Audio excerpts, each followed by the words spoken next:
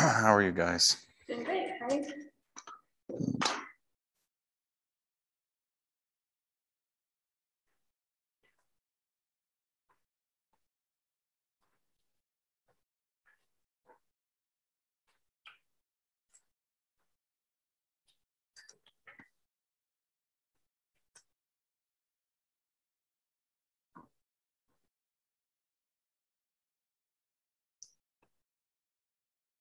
Hello.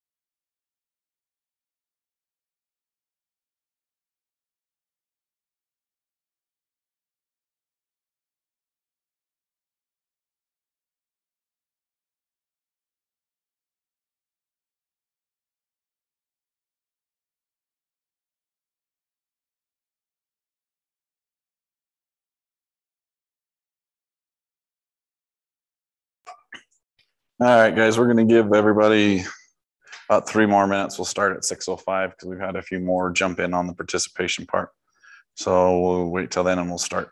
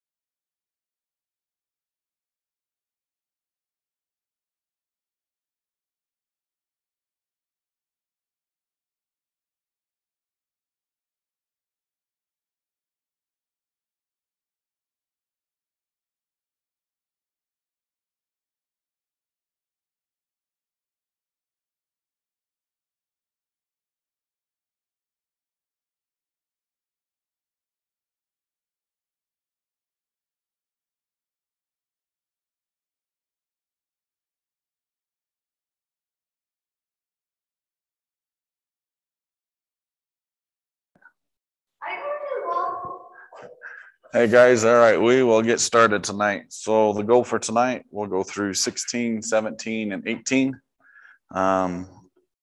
16 is only 27 slides, so we'll run through most of it quickly. Hopefully we'll be out of here a little early tonight. Any questions for me as far as where we're at on class work, book work, any of that? And then I guess the only other question I have is, can you guys hear me out there in Zoom land? I can hear you. I have a question too. Can you hear me? Okay, maybe not.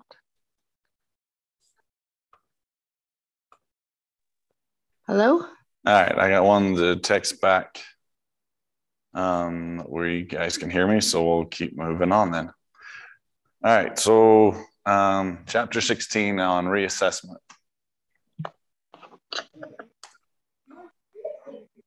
Said, guys, it's a short one, so we'll be fairly quick through this one. So with reassessment, it really does come down to, I mean, it's just what the word says. We're going back, we're repeating any key elements of this assessments and already procedures already performed. I mean, we're checking our interventions and making sure that what we're doing is having the effect that we want. And if it's not, then we're going to change our treatment plan with it. And then never be skipped except for when the life-saving interventions prevent you from doing it.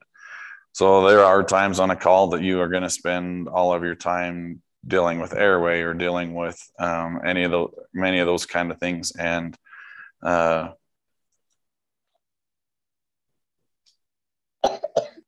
if you're spending your whole call trying to manage an airway or control bleeding or do any of that, and that's all you get to, that's totally fine.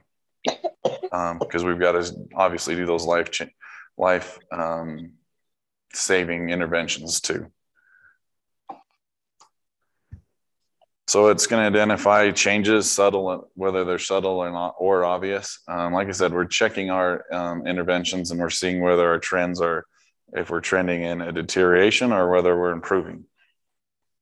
If they're deteriorating, does that necessarily mean that something's wrong with what our treatment plan is at the moment? Not a lot. I mean, it can be. It's definitely something if you're seeing it and you're seeing changes and things in the person that you don't like, obviously go back and look at it. But there are some patients too that they weren't good when we got them, and we may not be seeing improvements, but hopefully we're slowing the curve, or however you want to say that too. But if you're reassessing and you're seeing deteriorate, it's definitely a reason though to check your treatment plan and see if there's something that could be missed with it. So at this point too, we're going to communicate with the patient, kind of explain the process, explain where we're at, and also to the patient's family too. At this point, if you can, we can talk through them. This is really a good point too, if they're feeling anxious and anxiety, that we can talk through them with it and get them on board with what we're doing treatment wise too. So some components of it though, we're going to redirect any life-threatening illnesses, reassess mental status. So you're going to basically start over at the top of the sheet. We're going to give you guys some skill sheets on the patient assessment. You're going to start right at the top. We're going to check our mental status. We're going to check airway, breathing, pulse rate and quality, monitor skin color and temperature, and reestablish the patient as a priority. How often should we do this, guys? Have you guys had a chance to read the chapter yet? Okay, so 15 minutes if they're stable, and if they're unstable, it's every 5 minutes. Okay, perfect. And then when we're talking on the patient priorities, that is our treatment. Okay, so if we had somebody in a trauma and we established the priority should be an airway or bleeding, then we're going to make sure that that's still our priority, because they can change too. So let's say we had a patient that was a trauma, was in a car wreck, had a major bleed that we controlled, and all of a sudden as we're redoing our assessment and kind of coming back through the mental, we noticed that he's showing signs of a stroke too. So was it a medical that caused a trauma? Two is kind of what we're looking at that. So if we've controlled the bleeding, but now we have a stroke, what's our priority? Stroke. Okay. Pediatric note. So the mental status of an unresponsive child or infant can be checked by shouting, verbal stimulus, and flicking the feet. It's a painful stimulus. So it goes back to the ABPU, right? Are they alert, verbal, painful stimulus, or unresponsive? Crying too, you guys have heard me say this multiple times in this class too, that it's an expected response from a child with an adequate mental status. If baby's crying in the back of the rig with me, life is golden. I'll deal with the screaming and headache that comes with it if that means they're having airway with me. So we're going to reassess and record vital signs, compare results with the baseline measurement, which is why we want to try and get those, if at all possible, before we do a lot of interventions, just so we know where we were at. But by all means, we're not going to withhold the life-saving, like oxygen, controlling bleeding, managing the airway for baseline set of vitals. Just as quick as we can, we're going to get those so we have something to trend it with. Reevaluate oxygen saturation, and then this is a time too where we can spend a little more time and document findings and identify trends. So what's an example of a problem that might develop into a life threat to a patient on the way to the hospital? Who do I have out in Zoom land?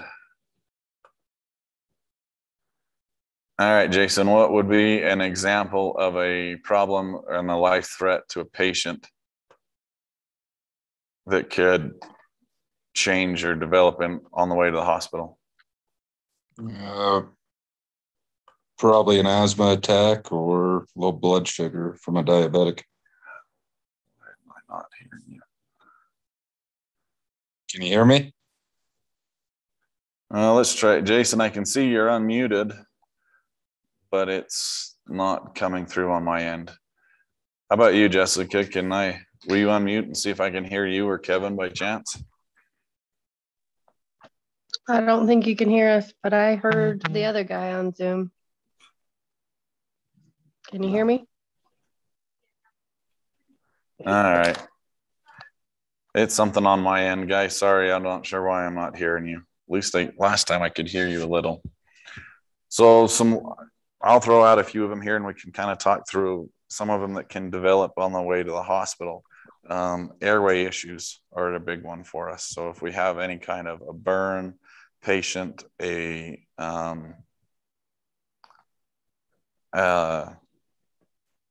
stroke, airway, cardiac, airway is the big one that changes.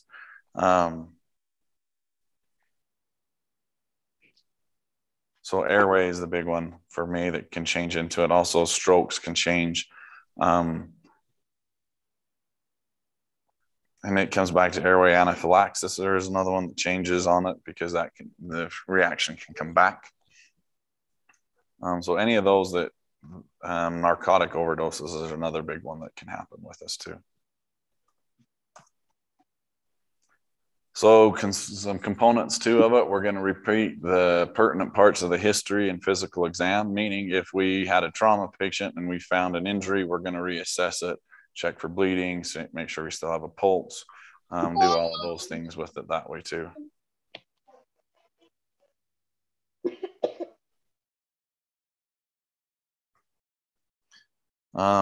Then we're going to ask about changes in symptoms, especially ones anticipated because of treatments. Remember, we're reevaluating. We're wanting to make sure what we're doing is working. And then repeat the physical exam. It doesn't always have to be a detailed exam, but just for me, I always like to look and do a quick mental head to toe, check and make sure that we haven't missed any part of the body, especially with traumas. Like they've not had their complete assessment until they're trauma naked. I mean, all the clothing has to come off, have to see the whole body. Come on, play with me. So we're going to check our interventions.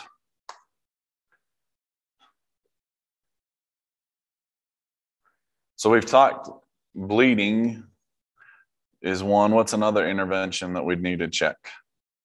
Let's look at a medical one. And I know you guys can't talk, and I'm sorry, or at least I can't hear you guys on my end. So I will try at the break and see if I can't figure that out.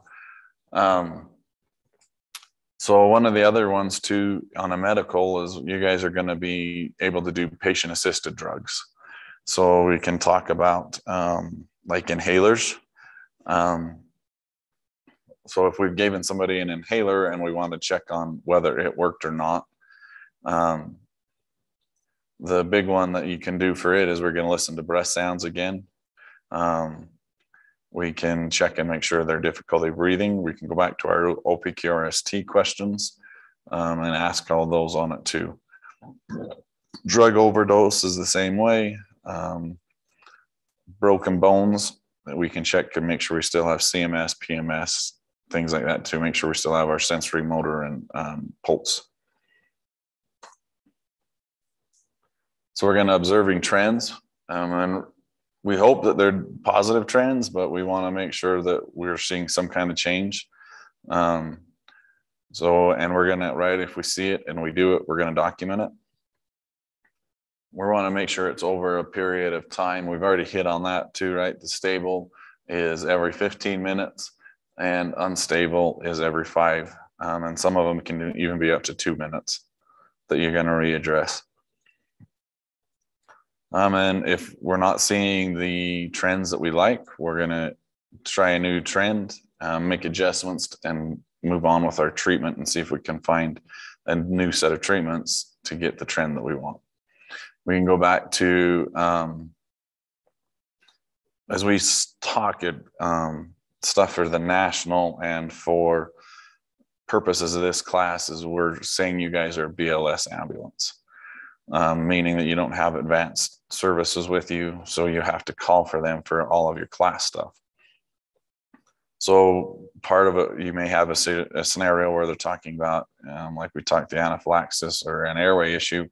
You gave them the inhaler, we're still seeing some issues with it.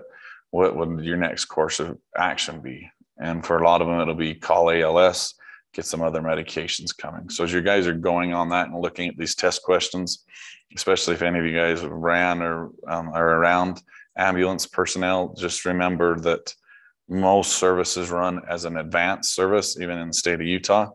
So a lot of the times we forget or try and look at it as if we're on an ambulance that has ALS or advanced life support. And for purposes of this test, it does not. You don't have it unless it specifically states it in the scenario or question.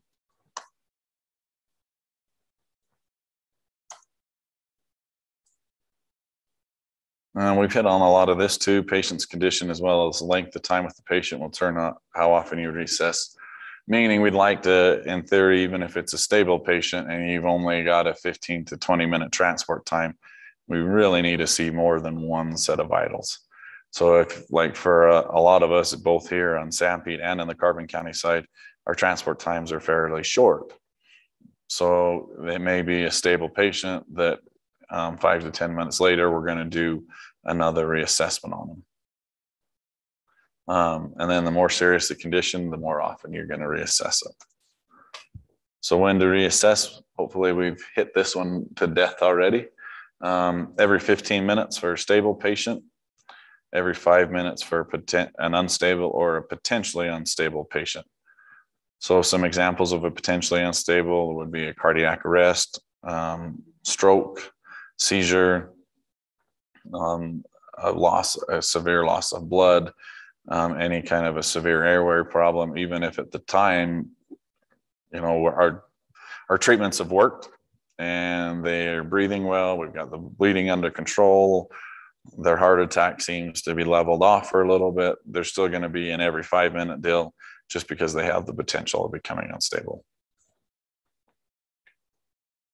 And then also too, if you believe there's been a change in the patient's condition. So if you guys look at a patient and all of a sudden you look at them going, they're tanking, why?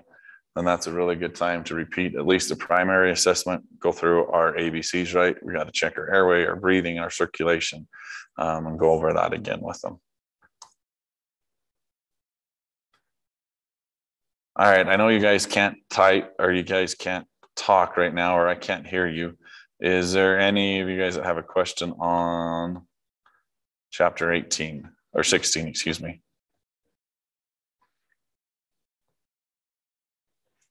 All right, take 5-10 minutes. Let me get the next set of slides up and we'll start again.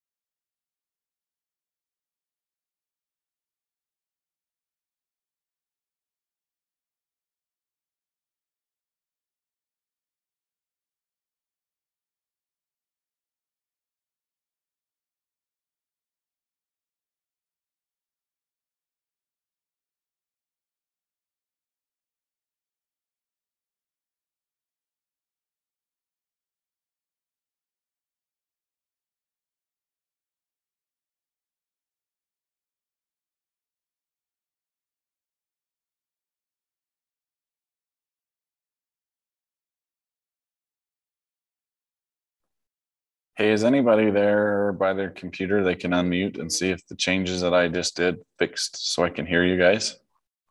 How about now, Brandon? Can you hear me? It's not looking so good. Thank you, Jason. I can see that you've unmuted. How about now? Try again, Jason. How about now? Can you hear me? Hello? All right. Nope, no good. All right. Thanks, Jason. Yep, no problem.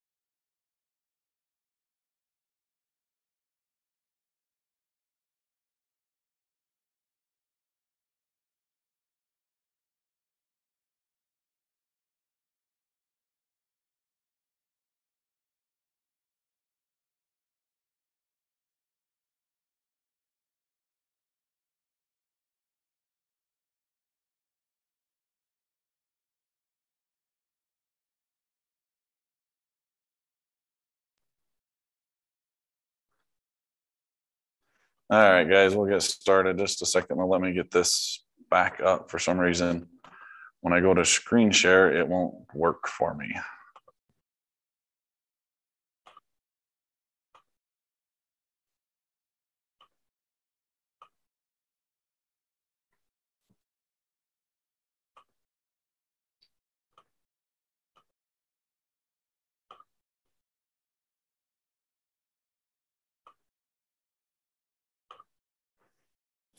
All right.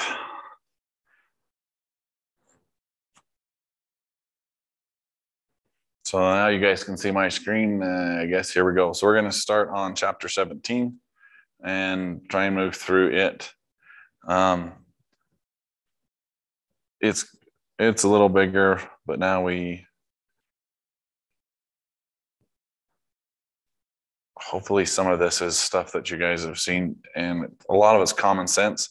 And I tell you this from personal experience, a lot of it is stuff that you're going to want to pay attention to. I've used the one that I'm dealing with right now in Wyoming, that the court case I had up there, they pushed it out until February now again. So it's going to be 3.5 years from the incident by the time I actually testify. And so I've really had to look back at my communication and my documentation for this run.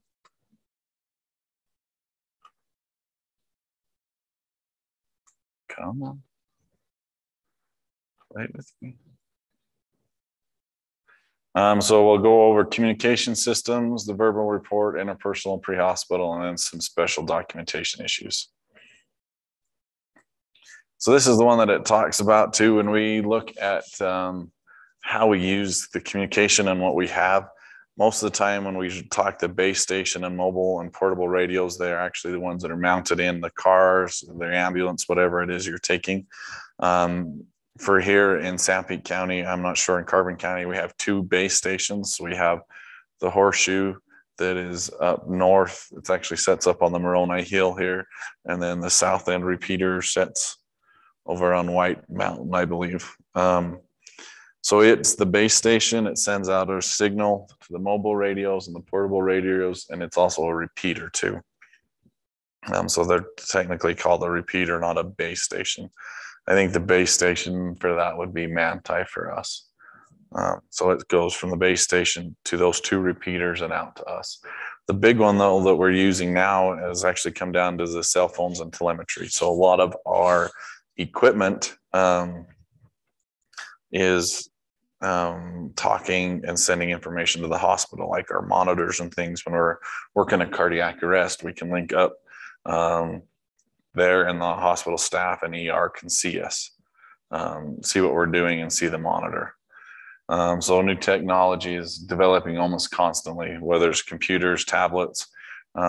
6 years ago, 8 years ago, it was a great big honking laptop that was a brick, and now there's small iPads in the ambulances that we're doing our reports with. And I mean, it's just constantly changing. There are backup radios in many systems too. For you guys at the mine, you know as well as I do, a lot of the times this new technology doesn't work. We had leaky feeders in the mine that we could talk through the radios, and they worked great. The new systems we have now, that's a nice new Bumblebee. It's a little cell phone we carry, cell phone looking thing with us. It doesn't work very well a lot of the time. So, and then the down system, a lot of the times it does come down to preventative maintenance and repair.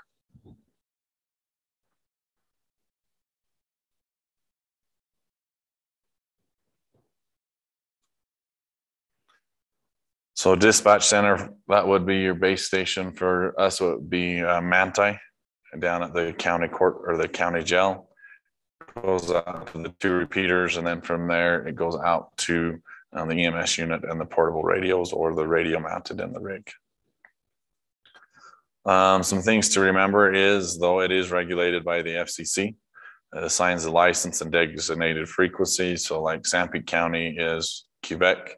When you go over to Carbon County, Juab, they have a different call sign. So for us, it's 1Q503, 1Q504, 1Q5000. But they do that to prevent interference with emergency radio traffic. And then prohibits profanities and offensive language. And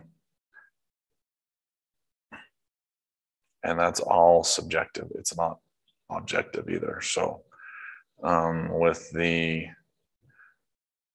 new way that we look at words and things like that, that is one to definitely consider, because there's not like a list of words that you can go on the FCC website and get which ones will get you in trouble. Okay. Anyway, food for thought with that one. So the principles of radio communication. So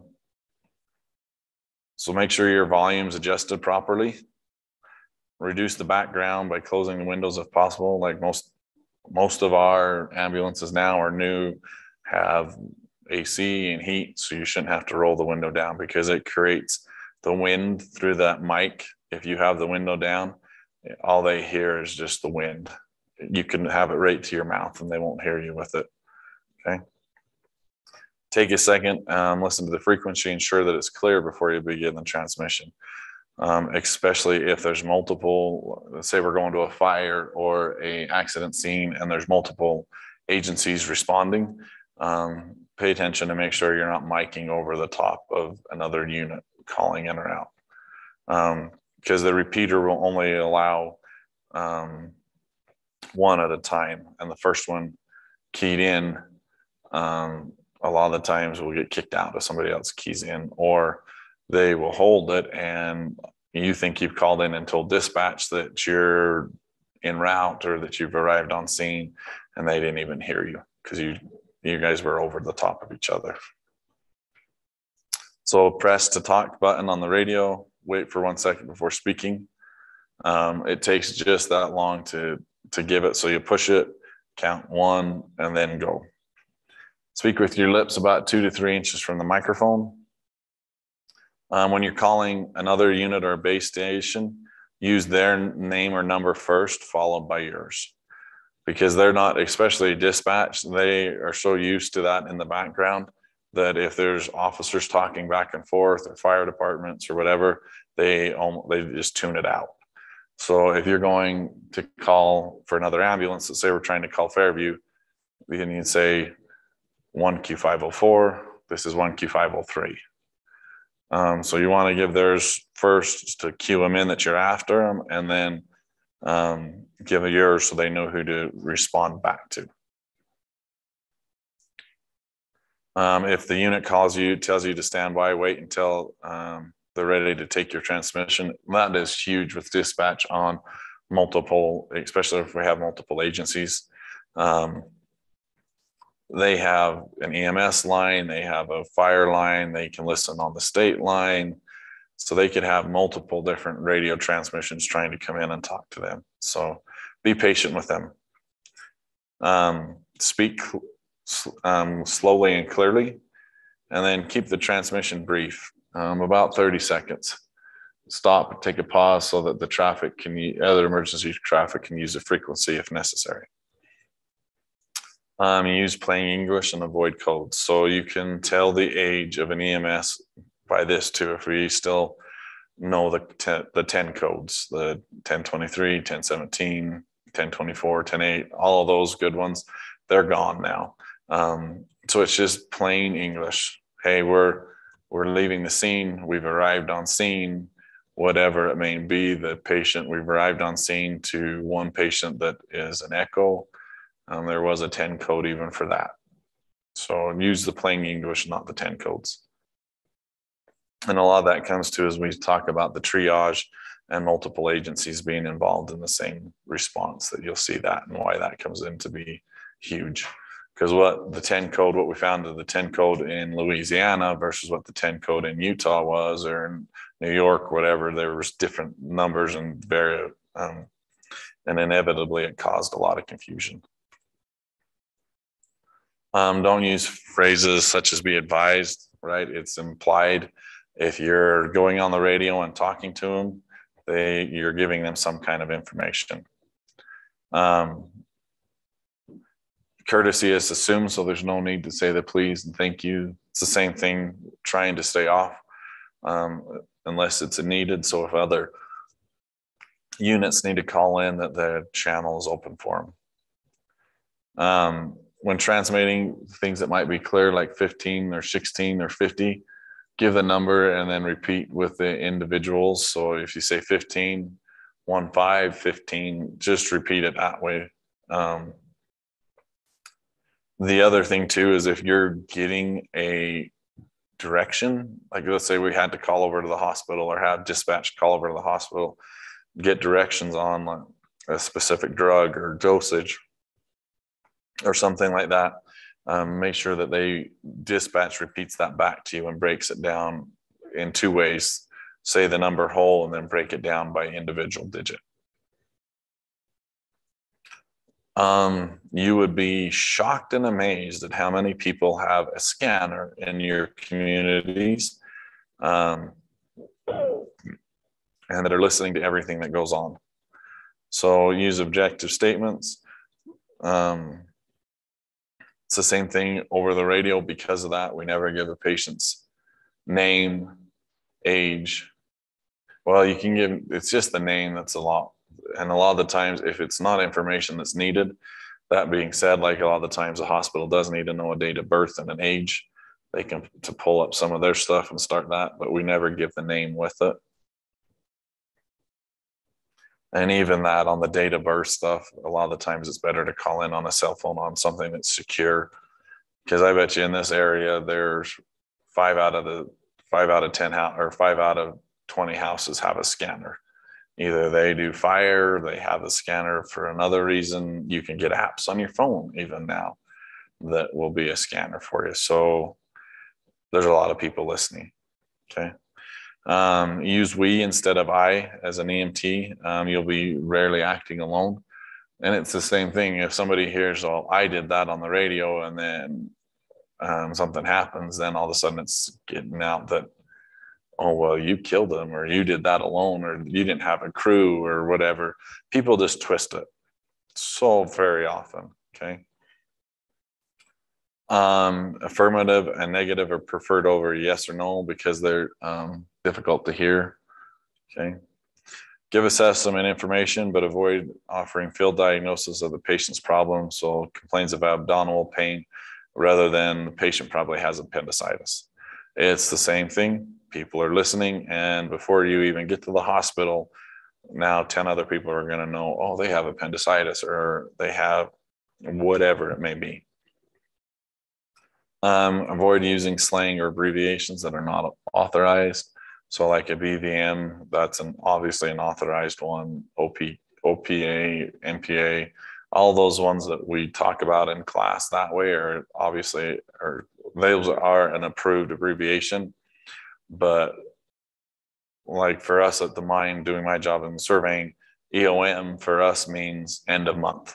But EOM to somebody else can have a very different meaning in their field. So unless it's a clear abbreviation, like CPAP, BiPAP, OPA, MPAs, all of those ones are great. You can use those, but just kind of think through that too.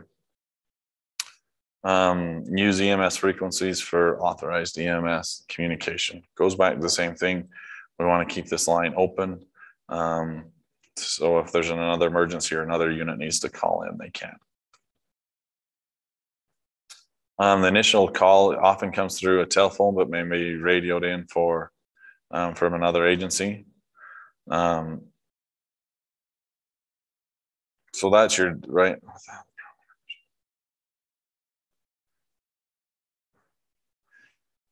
So the initial calls come, and that's not our call, meaning somebody else has to call into your base station and call it, and then it goes out.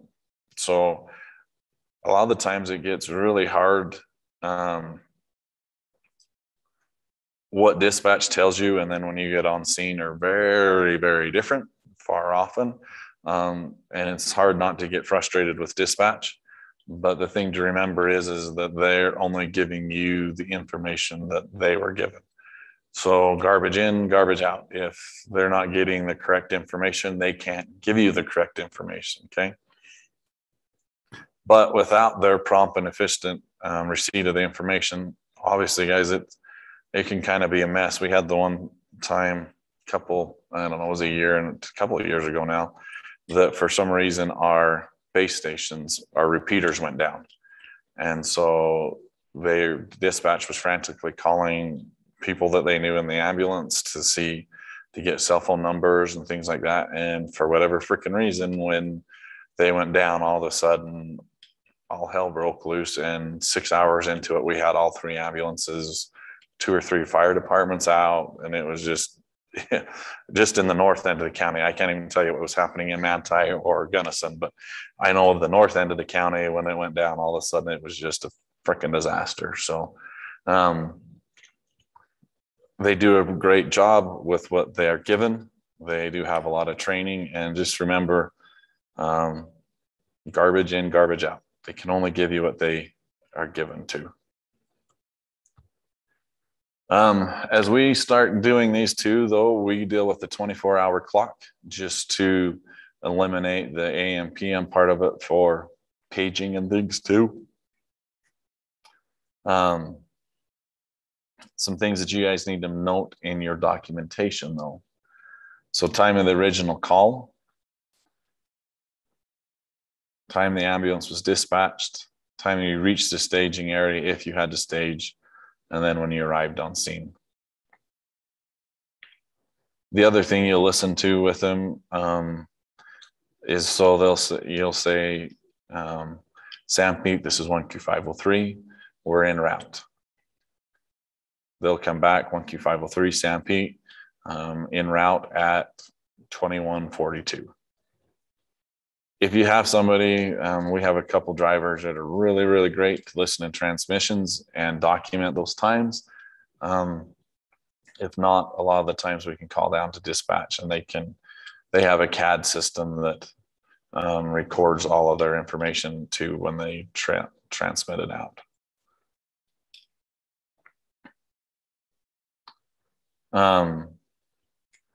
Many transmissions, the same thing, are between the mobile and within the ambulance and the dispatcher at the base station. Most of the time that is. As far as radio communication anymore, that pretty much is all we use them for, is just to talk so dispatch knows where we're at and can give us more information. The days of carrying the portables to respond and all of that at home for a volunteer service are gone, just because of the expense of the radios. So your average radio is around $1,200 now by the time you get it programmed and make sure it's one that works. So they're just an expensive deal that way too.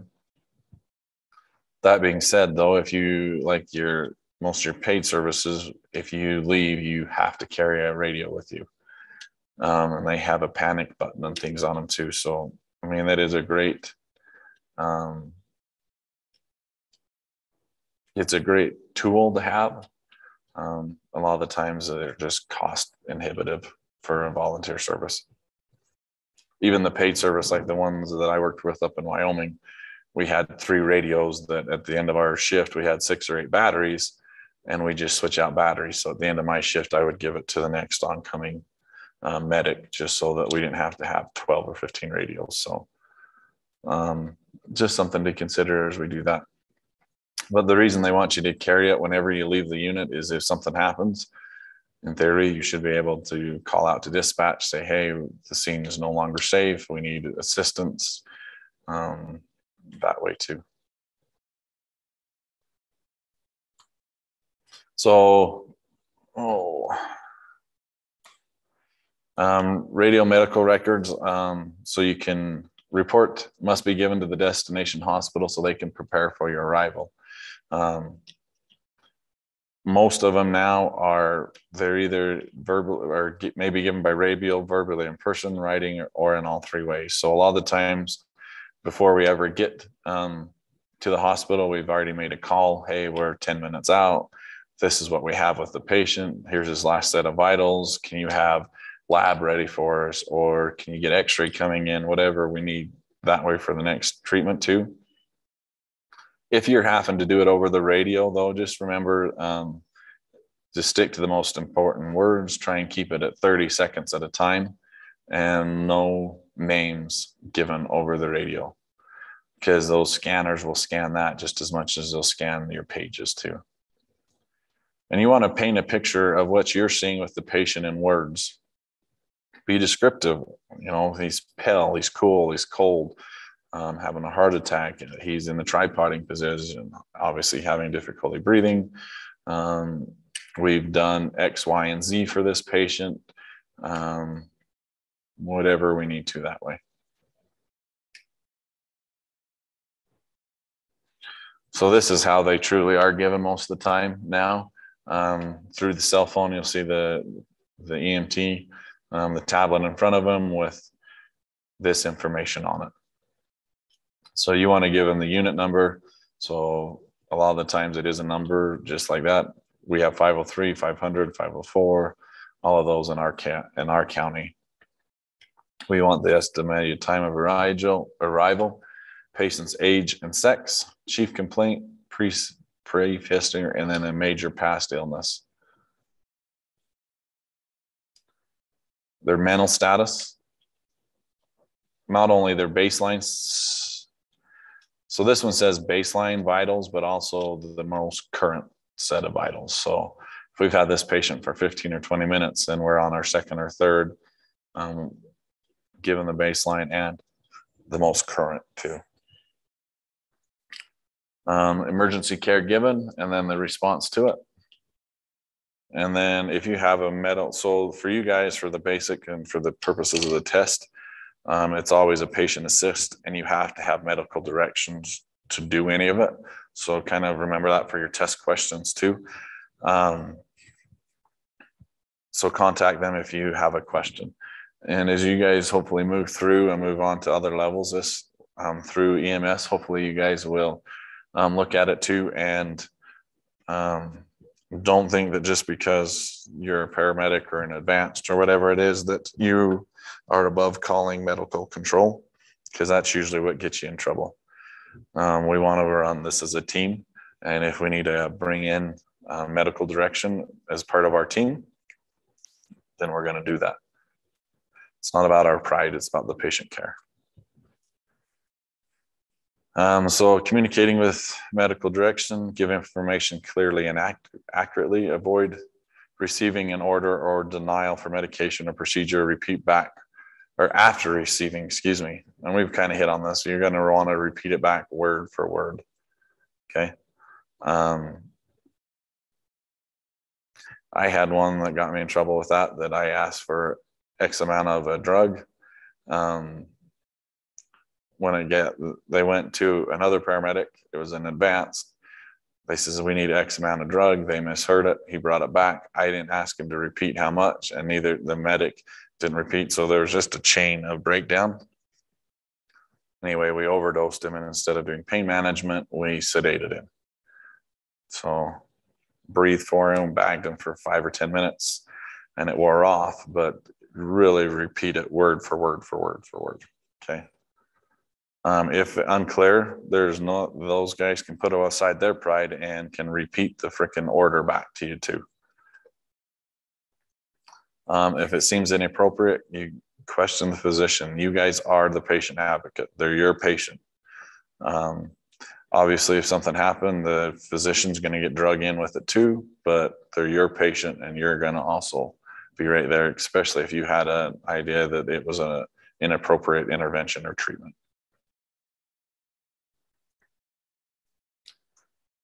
The verbal report. You guys make sure and practice this, because this is a critical fail on your medical patient assessment. If you don't give the verbal report to either the ALS team coming on, or if you're at a hospital, you have to give it to the ED staff. Okay. So just so you guys know, this is a critical fail, and you'll have to do this with every medical assessment. The trauma, for whatever reason, is not part of it, but it is part of the medical. So it's given upon arrival at the destination. Introduce the patient by name. Also, most hospitals would like a date of birth, but a lot of the times that's given in the report when you're given in the ETA, so they can have their medical records, all of that pulled up, and start to review the patient information before you ever get there. Give a complete and detailed report. and it needs to include the following. Chief complaint, history that was not given previously, meaning if there's some more medical history in that doesn't necessarily seem pertinent at the time to his whatever's ailing him, we're still going to give that just so the physician, he may find some pertinence in it that we missed. We're going to give the assessment of what we've seen, our treatments, right? Our reassessment is the other term for that one that we just talked about, what our reassessment showed us, and then additional vital signs taken en route. Now that doesn't mean that if we took somebody to Utah Valley and we have an unstable patient taking it every 5 minutes, you're going to have 15 sets of vitals. They don't need to know all 15 unless there was a change halfway through and you've seen a distinct change in vitals, the baseline, and where you're at now. If the physician wants more of them, by all means, we can give them that, but you don't need to list them all off to them either.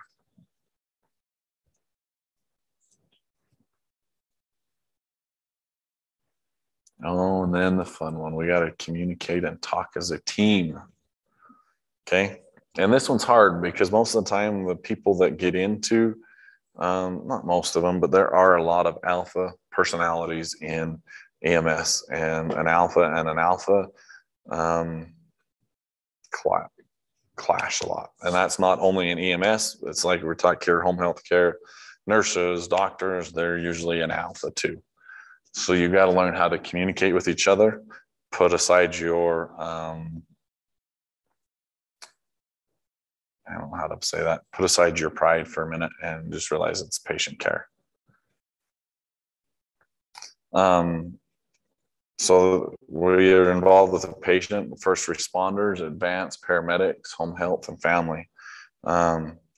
We do need to be able to speak candidly too, but we can be candid and respectful at the same time. Gather the information about the patient, complete any necessary and appropriate transfer of care. And that goes back to, like we talked on, that just because something doesn't seem pertinent to you, it still needs to get passed on because somebody may find that useful information down the road, or we may end up going down a different treatment or diagnosis tree too, that all of a sudden that would be really important to know. Also too, when you're doing a handoff, let's say you guys are the first responders in basics and you arrive on scene and you're starting treatment and an advanced crew either intercepts with you or meets you on scene, be respectful to those and list it all out too. Gather whatever, pass on whatever information you had about the patient, especially if it's going to be needed for patient care. Unfortunately, experience is usually our best taught, right? Maybe more difficult, and let's just take away the maybe.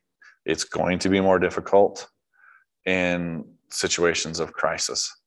Meaning, if all of a sudden we're coming in and for you guys that know the service, when we first started in North Sanpete, there was 3 of us that did our paramedic, and we were responding to calls. Well, the 3 of us had worked together, and it was nothing for us to raise our voices and yell back and forth. We weren't yelling at each other. We were just yelling to each other. For us, it was just normal. Now, when we started responding to other ambulances and other crews, all of a sudden they thought we were just angry and mad all the time. It's like, no, I yell at Tracy and Brian all the time in a scene. I'm not mad at them. I'm just yelling at them, not to them. So a lot of the times, though, you're going to have to remember who your audience is. And when you get in a stressful situation, that's the hardest time. And we don't rise to the occasion with those, right? We fall to our training. So a lot of it in those easier situations, practice how you want to communicate, what your expectations, and understand who your personnel are with. So if you're running with 2 men, a lot of the times we tend to be louder. We are more aggressive than a female. So, but if you're running with 2 or 3 females on the crew and you're a male and you get aggressive, you could create problems that way. And it's the same thing too, that just because you're a female or let's not even say sex, but passive versus aggressive. If you're seeing something and your nature is a lot of the times to be passive, but that treatment needs to happen, you're going to have to learn tips and ways to be more aggressive to communicate that on, so that that treatment, you're the advocate for that patient. Okay. If you guys get a chance on this, skills by learning effective communication techniques, a lot of the conferences that we have in around here and training ones, there's a lot of them on communication texts and tips and techniques that way. Take the time and go through those. They're really great to kind of help you learn how to have a dynamic, not only with your crew, but also it helps at home. Therapeutic communication too. Now this is when we're talking to the patient. So we're going to use eye contact. Be aware of your body position. If somebody's standing over, so for me, I have to be aware of this. I'm already taller and a male. So if I'm coming in and I have somebody that's sitting in the chair or on a couch and I'm talking to them and looking down on them, does that give them a sense of calm or peace, or do they feel a little defensive? They're going to be defensive and intimidated. Yeah. So your body language and position that way. So face the patient at arm level with, so get at eye level with them. Okay. And then it's the same thing too. If you're standing there with your arms folded, looking back with this angry scowl on your face, do they think you care about them or what's happening there? Okay. And a lot of the times, is that necessarily what we think? But that's what our body position is showing the patient. So you got to be aware of that when we start dealing with these guys. So for me, what I always say is we're going to do just like this picture. The EMT here is at eye level with the patient. He's not in an aggressive stance. And just talking through with them, okay? Especially like this one is an elderly, and it comes the same thing too, is an elderly person and a child are going to respond the same way to somebody standing over them. Unfortunately, yes, it goes back to the extreme ages. So get down to the child's level, get down to your patient's level, okay? And if you do it with every patient, then when it comes to the child or comes to somebody that's really predisposed to be intimidated, that's your habit.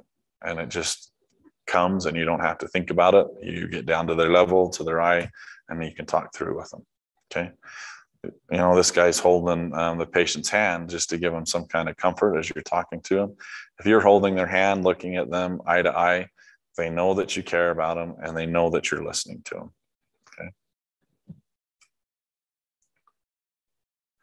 Okay. Use a language the patient can understand. There's a lot of times too when we go to the ER or transfer patient to a specialty, the doctor will say terms and stuff that you're going, okay, like I know that made sense to you, but nothing what you just said made sense to me. So let's dumb this down a little. Okay. So patients are the same way. We may understand the medical terms, but they have no idea what you're talking about. So instead of, oh, you've got an arterial bleed that's spurting, you've got a bleed that we're going to have to take care of. Or you're having myocardial infarction. It's a heart attack. Okay, so you got to break it down to them and explain the procedures. And this really does come into play with kids. Explain the procedures and be honest with them. If it's going to hurt because they have a broken arm and we're splinting it, it's going to hurt. If you're starting an IV or you're helping with the advanced start an IV, it's going to hurt. If you tell them it's not, and then it does, you automatically ruin their confidence and rapport and the trust with them. And in the short amount of time that we have with these patients, you'll never get it back. Okay. I know in the medical legal ethic part too, in the first couple chapters, there was a lot of questions on, if the patient's going to die or has a good chance of it, what do? Do you lie to them, or do you tell them we're going to do everything we can, but this isn't good? Okay.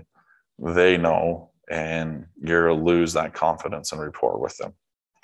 And a lot of the times too, when we start looking at lawsuits and stuff that happen down the road. You could screw up royally, but if you had their confidence and rapport, chances are you'll never hear from them.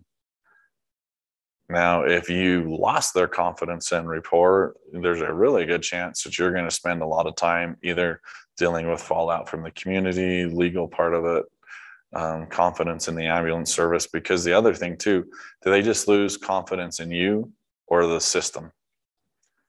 A lot of the times it goes back to the system. So they don't trust to call 911 again. They don't trust the next time, whether you're the EMT responding on it again or not. They've lost that rapport and confidence and can take a long time to get it back. Use the patient's proper name. Especially, it's a sign of respect, and especially with older patients. Now, that being said, if you say, you know, Mrs. Chatwin, what can we do to help you today? And you say, no, my name's Elizabeth, okay? Or Liz, or whatever you prefer. Don't keep calling in whatever name. If they give you a name that they would prefer to be called, then stick to that. Obviously, we're going to use the proper name until they say, oh, this is what I go by, okay? And listen. It is an important part to establish trust.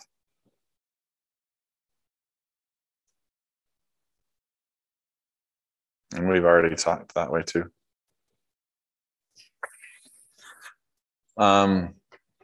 So some special considerations too.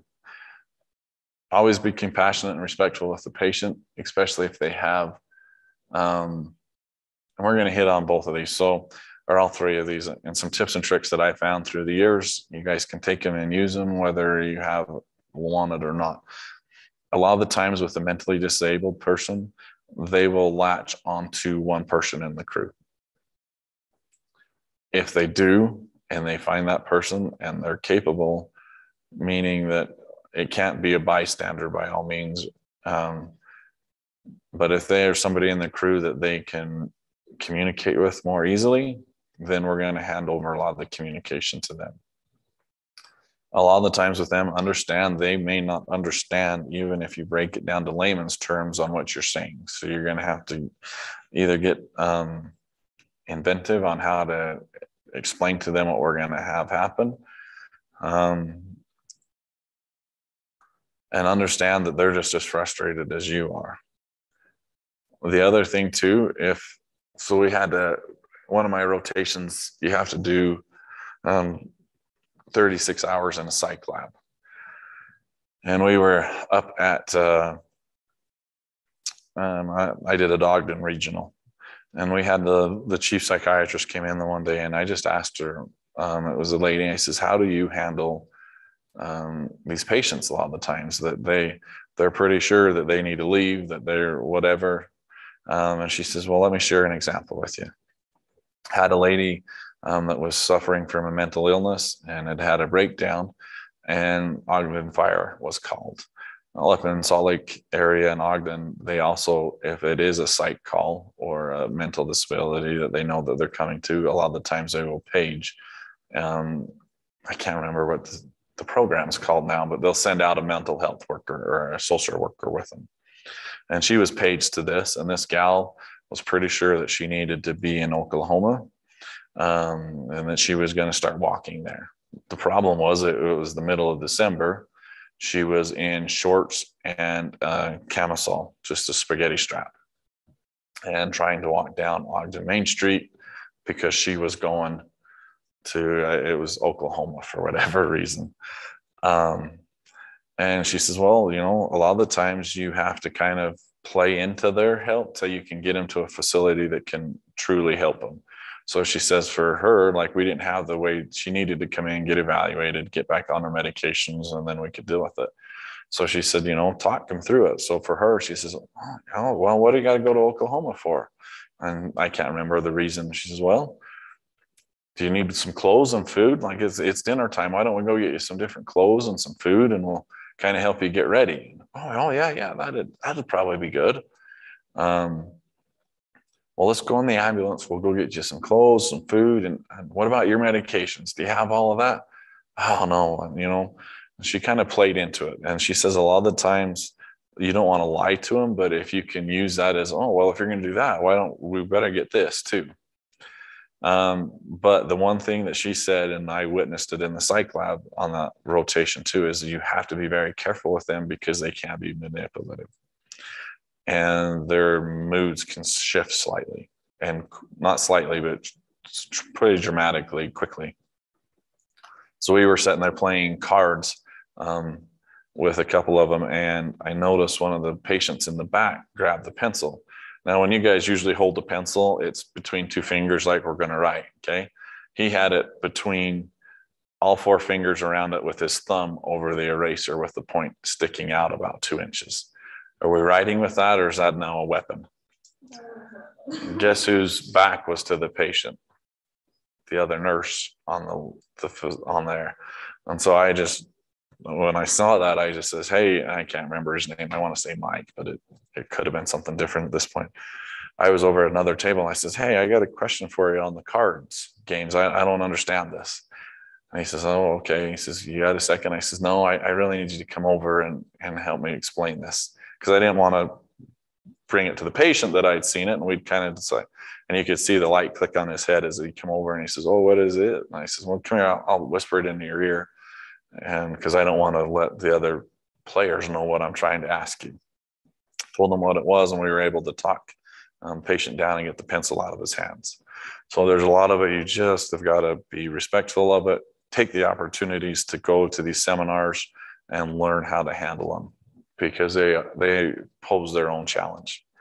Somebody that has visual or hearing impairments, a lot of the times you'll find somebody with hearing impairments, when you talk to them, if they have one side is better than the other for hearing, what do?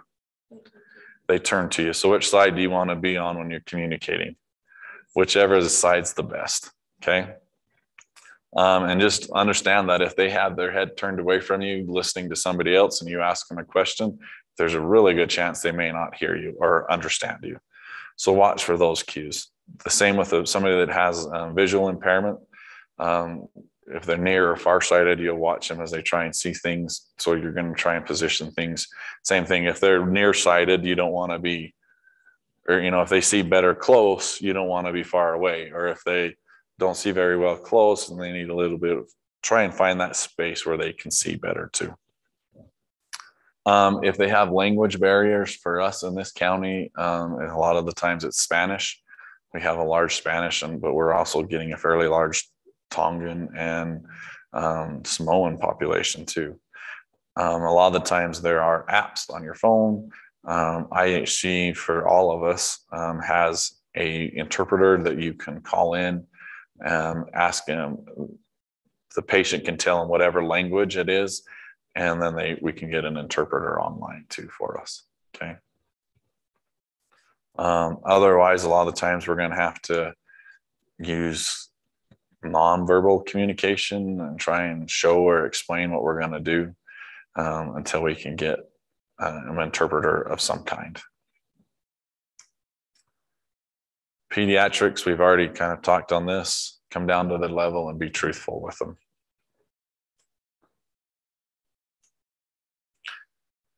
Oh, goody, the PCR. So it's a written documentation of what happened during the call. There's several forms of them. Oh my gosh. The handwritten ones, what I'm telling you guys, they're pretty well gone unless it's a mass casualty incident that we have multiple patients that we're filling out refusals and things on them. Otherwise, it's on a laptop or tablet. Even the pen-based computers, other than for signatures, a lot of those are gone as well. Then we're going to have the drop or transfer report too. All of those goes into so for us, like we use Polaris for the state of Utah. So all of these reports get dropped and then transferred to a report into that Polaris, and it's where we've truly become an evidence-based science now, because we're looking at hundreds of thousands of reports and seeing what's working and what's not. So we found a lot of things that we thought were working that truly aren't. And we found a lot of things that we didn't think would work that are. So they do get into that report on most states now. There's also a financial incentive. They get money from the federal or like AHA or these big agencies that use it for research. So there's also money that gets kicked back to the state for that. So the patient care record, it's documenting the findings and treatment. So if you see it or if you did it, you got to write it down. We're going to paint a picture of the scene with words again in this. And remember, though, it is a permanent medical record, and who can have access to it? Patient. They can request it at any time. So that being said, if you've seen it, if you heard it and did it, it's got to be documented. It is a legal document, can and will be subpoenaed into court for how many years? Up to 7 years. Okay. May help a patient win a case.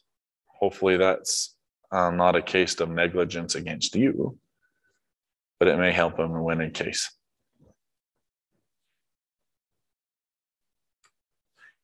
It also has administrative data.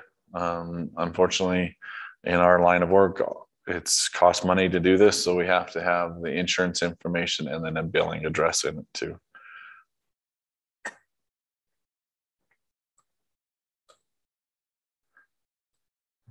Let's see if it. The other part of the administrative data too that I'll add to this one, it has to have their sex and age, because that also plays huge in the Polaris. So female versus male, and then the age of the patient. And that goes into this education and research part too, though. So the clinical research, we already talked, AHA is our big one as far as cardiac arrest. We track statistics, one state versus the other, and a lot of the times we're looking at those statistics so let's say Wyoming does this for cardiac arrest. Well, Oregon does this, California does this, Utah does this. So who's statistically having the greater outcome or the more positive outcome? So we'll track that statistically too. We use it for continuing education. When I was a training officer and helping with that, a lot of the times I'd look back through reports and say, oh, we've had some issues with identifying VTAC, VFib, or wrong dosages, or not giving a medication when we should have. So that was what I would use to guide where I wanted to do training and teaching. And then it's tracking the EMT's personnel experience. And a lot of the times too, the state requires some of that. Like as you get in advance, you have to be able to prove that you've done so many IVs, so many airways, blah, blah, blah, to get your license renewed. Quality improvement. So it's a routine call and view. It ensures the standards, make sure we meet the protocols. And then it's the same thing too. This kind of goes back to can reveal the providers deserving special resignation, or also can reveal the opportunities for improvement. So it can go both ways. And a lot of the times most of the time as you deal with training officers and quality improvement, the QI officers, what they're usually called, they're not looking at it as a disciplinary action or something to discipline you. It's an opportunity for improvement, an opportunity for training is what we're looking at it as.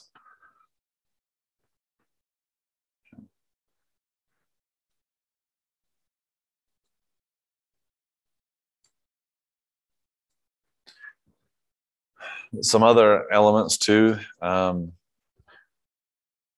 So for these guys, remember NTSA is the one that governs us.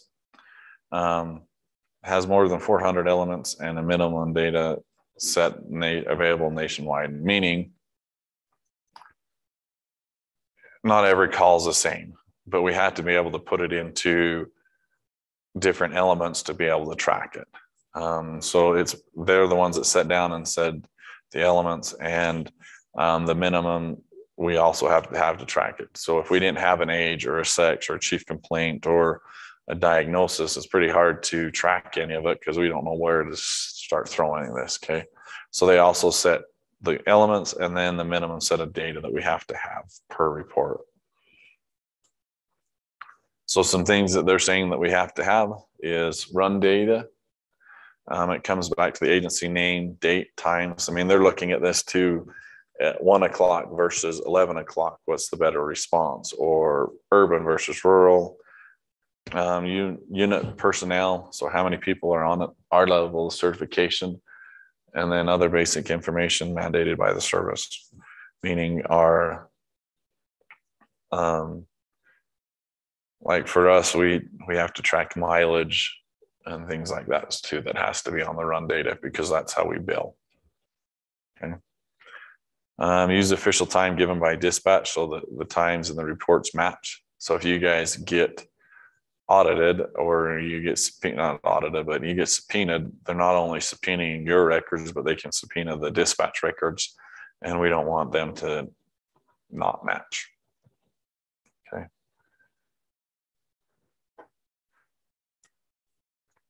Some other things, name, address, phone number, age, date of birth. Same thing, race or ethnicity. We're finding that different ethnicities are, with our tracking, respond differently to different treatments, and in a far greater number than what we anticipated when we were treating it. So it has been kind of cool that we've went to these reports because we do get to see that information and see what our treatments are doing. Information gathered at the call. So your general impression of the patient. Now remember that needs to be yours and your crew's as well. The narrative or the summary of the call. A lot of the times it needs to have all the pertinent information, short and to the point. Patient's prior aid, meaning if they did anything for treatment, past medical history, exam. So your ECG results, if there's an ALS, procedures and treatments, medications, and other information. And then the transport information. Where did we take him to? Was it Utah Valley, Sappi Valley? And then usually mileage with that too. So in the narrative too, it has 2 different parts, and we've kind of hit on this too. So objective is observable, measurable, and verifiable, meaning that any person can observe it, measure it, and verify it. Subjective is usually an interpretation or opinion, and it's usually often reported by the patient. So what's a sign? Is it objective or subjective?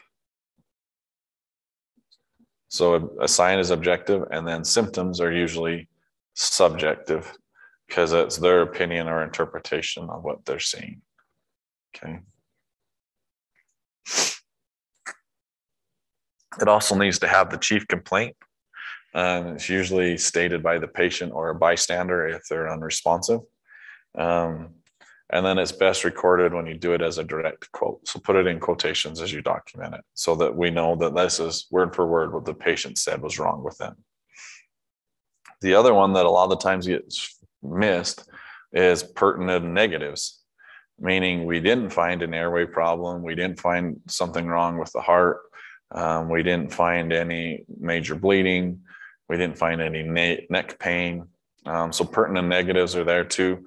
Not only it gives the care provider or the QI officer an idea of where your thought process was with it. Okay. And then they know part of it. Oh, well, they did check this. It was negative. So that's why they went down the route they did. And 6 years from now, when you read that report and you wonder, well, why did I do that treatment? Oh, because this and this and this was negative. So my pertinent negatives are what guided me there.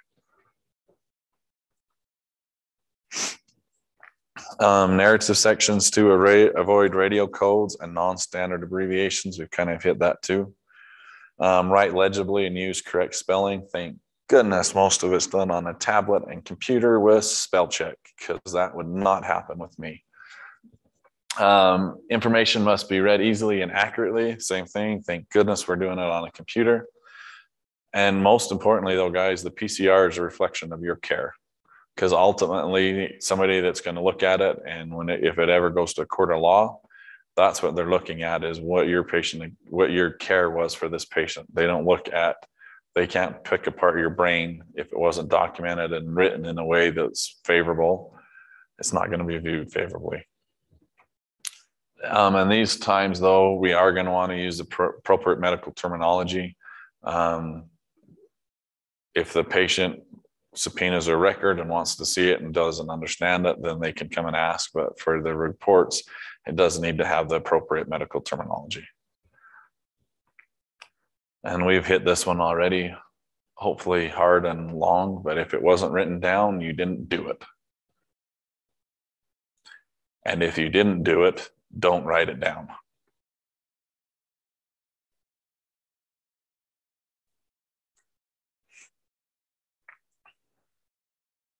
So some special the documentation issues that we're going to hit on.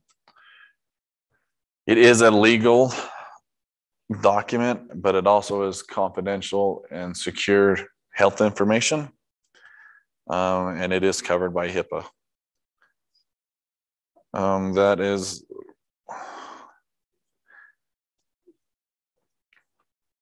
how do I put this? That is the biggest security and also the biggest pain in the butt for us. Once you leave that, if they weren't on the call or involved in it, it is confidential and it shouldn't be shared with anybody else. The only one that we can get away with that with is training. If we say, well, we're using it for training. But even at that, most of the time when I share it, you'll find I don't share names and some of that too, to try and keep that confidential, even though I'm using it for training, which is okay and legal. The one that is just the patient refusals, they're not wrong on that. They are a high liability. Those ones you definitely want to document, dot your T's, cross your I's, meaning that you're going to want to document. If you told them, you know, if this and this happens, call us again. They share any of that conversation that you had with them, that this is what we think's happening. This is what could happen if you don't get treatment. If you see this, you're more than welcome to call us back. Go through all of that with them, and then try and get them to sign it after you've read it or written it out. So a lot of the times refusals are on a paper sheet just because they're faster to fill out. If somebody's refusing care, they don't want to wait 5 or 10 minutes for you to get all of it into the computer to even get a signature for them or to review it. Just make sure it's documented. If you can't get them to sign it, try and get a bystander or somebody that witnessed you say that to them. And if they won't sign it, see if you can find 2, whether that's law enforcement or bystander. Unless it's a last resort, you just don't want anybody on the ambulance crew. We don't want to be signing as a witness saying they refused, if at all possible. Because the courts can turn that easily. Oh, well, you really didn't say that to him. You guys are just covering your butts. So we are covering our butts. We're not signing it. We want at least one other signature, if not witnessed by 2 non-EMS personnel. Falsification, if you screwed up, don't cover it up. You will be in far more trouble with your medical director, with the law, with all of it. If you screwed up, document what you did and what you saw with the patient and report it, so that it's always seen more favorable if it's not covered up. And the recording something, if you didn't do it and you didn't observe it, don't record it just because if you forgot to do it, you forgot to do it, but record it as such. So there are correction in errors, so mistakes in documentation. If you're doing it in handwritten, draw a single line through it so that it can still be read what the original was, and then make a correction on another sheet or further down on the page. Never erase or black it out to where it's not legible again. A lot of the times with the computer reports, once you submit them, we call it a locked or uneditable at that point. And then you have to do an addendum to it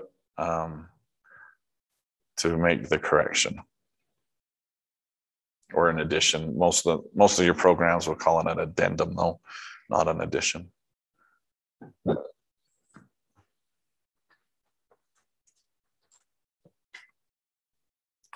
So you respond to a call for an unconscious male. Upon arrival, the patient's awake, alert, and walking away. He states he was just sleeping and does not need or want treatment or transport. Okay, so there's our scenario. Is this a patient?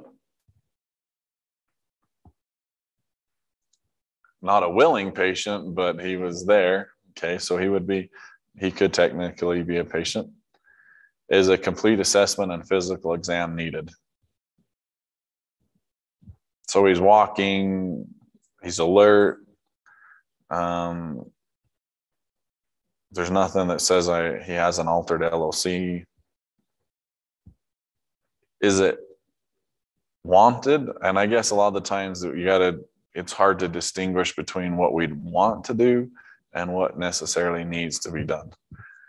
Would we want to do an assessment on this guy if he would allow us to? But do you see anything with that says that it's needed at the time? Okay, that's a gray area. So I agree with you guys on that. Nothing that's showing to me that it's needed. Would I like to do one? Yes. And a lot of the times you can talk through them and says, hey, look, like, we're not going to charge you anything. We're not going to do anything, but hey, can we just do a quick physical assessment, make sure everything's good? If you're okay with that, we'd like to do that. We'll document it and you can get on your way. Okay. A lot of the times, if you approach it to them that way, they're more than willing to let you do the assessment. Unless they, like a DUI or something like that, or an injury that they don't want to be seen because the injury doesn't fit the story, which would never happen, but just saying it might. Okay. So documenting this call, this is going to be a refusal. So we're going to write it down. Hey, the patient was awake, alert, walking around. He stated that he was just sleeping, doesn't want treatment, appeared to have an open airway. We informed the patient if something changes, he starts to have difficulty breathing, dizzy, unable, if spouse or somebody is unable to arouse him, that he needs to call 911 and inform them of that. And document all of that. A lot of the times, even with the physical exam, hey, can we just hurry and do a set of vitals on you? I'm not going to treat you just for my documentation. We just want to make sure that everything's okay. Try and get that on and say, hey, all right, everything looks good. You're all right. If something changes, let us know. And if you're willing, could you sign this refusal? Okay. A lot of the times it really does come down to how you approach it with them. And it'll be the same thing on a refusal or on any of them, especially on a refusals, though you'll find one person on the crew by far is easier, can communicate with them easier. If you find somebody that can do that, by all means, let them be the one that handles that. The refusal will go a lot smoother. So MASH casualty incidents, a lot of the times in your book and the test, they'll call them MCIs. For whatever reason, that is an accepted abbreviation that they use. So MASH casualty incidents. So an MCI, and I wish they had this definition in it too. A MASH casualty incident is any incident that overwhelms the EMS logistics or resources. So if we have all but one of or two of the ambulances out in the county on other calls, and we have a car wreck with 4 patients, it's an MCI, right? We overrun the logistics that we have in this area that are available to us at the time. Now, let's say every ambulance in the county is in service and we have a bus roll that had 42 people in it. It doesn't matter. We've got 10 ambulances, 42 patients. All of a sudden, we've overwhelmed the resources and logistics that we have available to us. So just because it's not a specific number of patients, it's just when you read the question, it's got to overrun their logistics or resources that they have. They are a logistical problem for EMS, right? We've got to, and we're going to spend a lot of time on triaging in these and further chapters and on the hands-on stuff. We're going to try and do the most good for the most people we can. A lot of the times documenting that on somebody that was having difficulty, that was agonal breathing or in respiratory arrest. And we have 3 other patients that need some kind of care that we can save or has a highly likelihood of being saved. A lot of the times the resources are going there.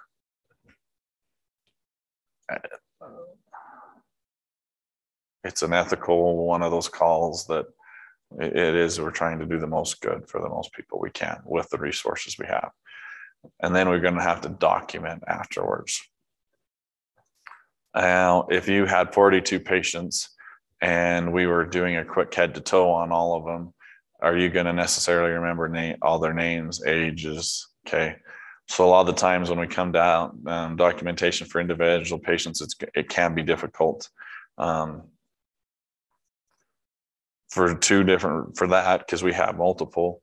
And a lot of the times we'll set up what we call triage areas, and that can be in different areas by different providers at different times and locations, because we'll triage them once, then we'll re-triage what's left, and we'll re-triage again until we can get them all shipped out and moved with the resources we have.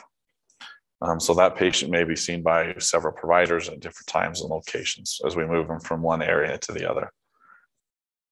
It's important to keep the information with the patient of an MCI as they move through the system. So we have triage tags that will go with them. We'll try and put their name, date of birth, anything we found, or a brief set of vitals if possible, and any treatments we did. And that's it. Okay. And then a lot of the times with those, it gets tied to their wrist so that we know this is what's happened. It's with this patient, and it stays there until they hit definitive care at a hospital. And a lot of the times even the hospitals will use them because they're doing the same thing. It's like if we had 42 patients, Sanpete Valley has a hospital, an ER of, I think there's 8 beds or 5 with a possibility of overflow to 8. And even if we use some of the floors with rooms, which we have at times with MCIs, they don't have 42 beds. So they're going to have to triage and do the most good they can for what resources they have there again too. So, the different locations, they're going to be calling in helicopters, multiple helicopters, if we can get multiple agencies, even if that means getting other counties, Gold Cross, whoever that may be, to try and transport these people out. It gets chaotic, and those tags will stay with them. Just so as they move through, we have some idea of what's happened. Okay.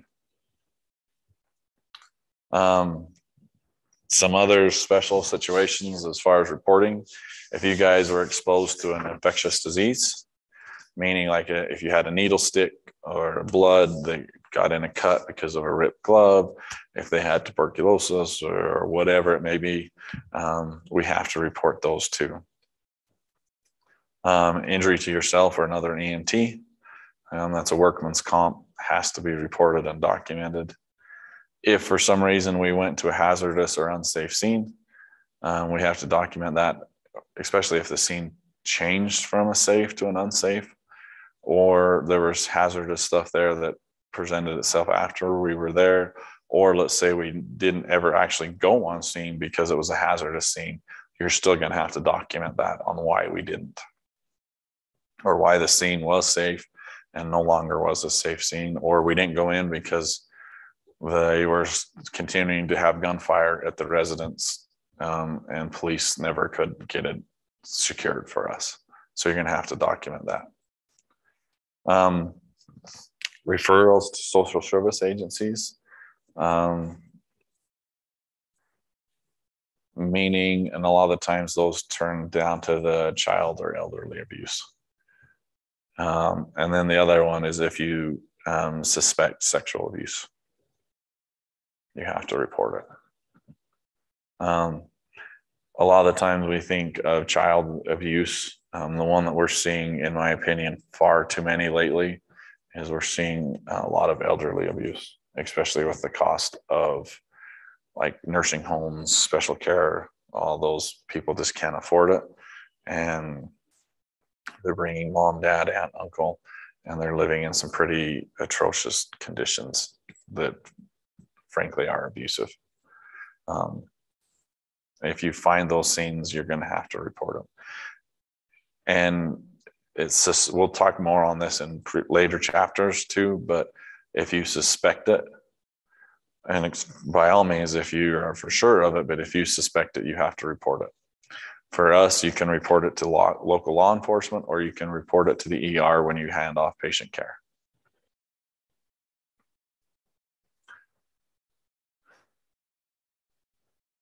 All righty. Let's take 10 and we'll start back up at 7:55.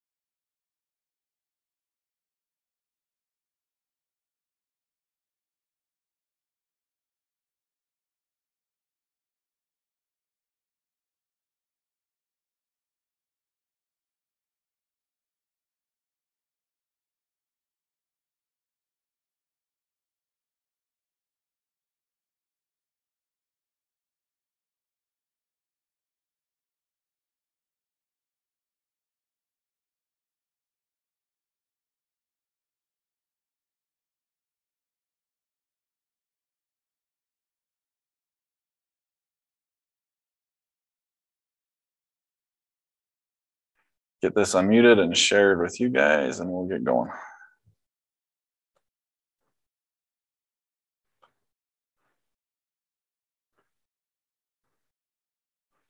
Come on.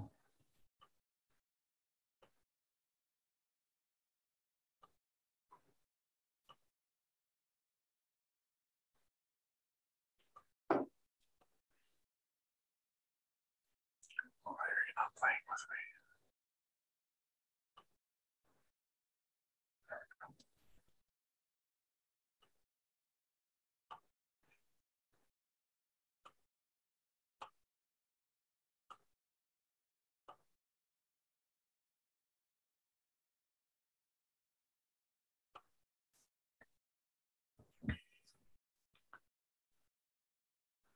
All right, here we go. So we're going to talk a little bit about general pharmacology today now to finish off the night. So some topics, we're going to cover some medications you guys can administer, your EMT assisting with prescribed medication, and then general information about medications and then assisting with IV therapy. So for you guys, medications you guys can administer on the ambulance. You guys have aspirin or glucose, oxygen. We talk about activated charcoal, but to be honest with you, the state of Utah has taken it out of our protocol. We'll go over it a little bit. It's not one that we're going to spend any time in class with.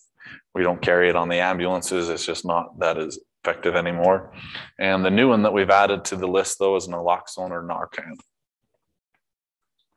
So aspirin, the baby, what we're going to be giving, it's going to be administered to a patient with chest pain and of suspected cardiac origin. If you guys will notice on it too, it's a children's or an aspirin or a chewable aspirin. It's not a normal adult aspirin. The reason why is it's the makeup of it. It's designed to get into your bloodstream faster in a children's versus an adult. So that's why we use that one. Oral glucose, most of the time you'll see it in that glucose 45 in a tube that way. It's used with patients with diabetes. Low blood sugar, though, is when we're going to give it, not with high. That Transcend 15 grams of glucose is another one, but most of the time it's going to be in those tubes to the left. If you get a chance to take it and try it, you would think it's sugar and it wouldn't be that bad, and it's just be sweet. It is sugar and it is sweet, but it's like an overpowering, I don't know. It's not that great of a taste. So when patients say it tastes nasty, it tastes nasty. Okay? It is pure sugar, but it tastes nasty. Oxygen, commonly used. It is a powerful medication though. So we'll talk about some administration routes. Well, we actually already have two with the non-rebreather, cannula, blow-by are the main ways that we're going to give that. Activated charcoal, only occasionally used in poisoning cases. The reason we took it away for the state of Utah is we were finding more injuries. So when you take it, it's supposed to bind with whatever poison is in your stomach so it can't get absorbed. Most people couldn't take it without puking, and we were getting a lot of aspiration injuries and things that way too with it. And what we were finding is it wasn't binding as well with the poisons as we thought it would. Same thing goes back to the evidence-based research, just with the reports and reviewing the data. It's not used like it used to be. When I first started in 2008, we taught it and we had to try it at snow, and it tastes like charcoal. It's disgusting. Hold, please. Hello. Hey, Brandon, this is Alan Kendall again. Oh, hey, Alan, can I call you right back just a second? You bet. Sorry, I'm just in the middle of a class. Anybody? Sorry, guys, I thought it was one of you in the class calling for an issue we were having with it. And then naloxone or Narcan. It's an antidote for patient unconscious and in respiratory failure from taking narcotics or opioids. The reason why I love that they are giving it to you guys now is it has no side effects if it's not a narcotic overdose. So if they're overdosed on something else, you can push a full dose of naloxone or Narcan on them, and it's not going to do anything. If it is a narcotic, it is a very powerful drug to counteract a narcotic overdose. Some things to consider with it, though. The patients are going to do one of two things, if not both. If you give it to them too fast or too much of it, they're going to come up swinging, fighting, or if you're really lucky, they're going to come up puking. And if you're really, really lucky, they're going to do both of those things for you. So it's one of those things when you give it and it truly is a narcotic, be ready for both of those things if once you counteract that narcotic overdose. Some ones that we're going to talk about that you guys can help with and assist with is, and we're going to go through the skills on this, a bronchodilator inhaler. Most of the time when we look at it, it's an emergency one, and it's going to be a albuterol treatment with it. There's a few others, but 90% of the bronchodilators for an emergency use are albuterol. Like this one's Symbicort, and it's more of a daily instead of a emergency one.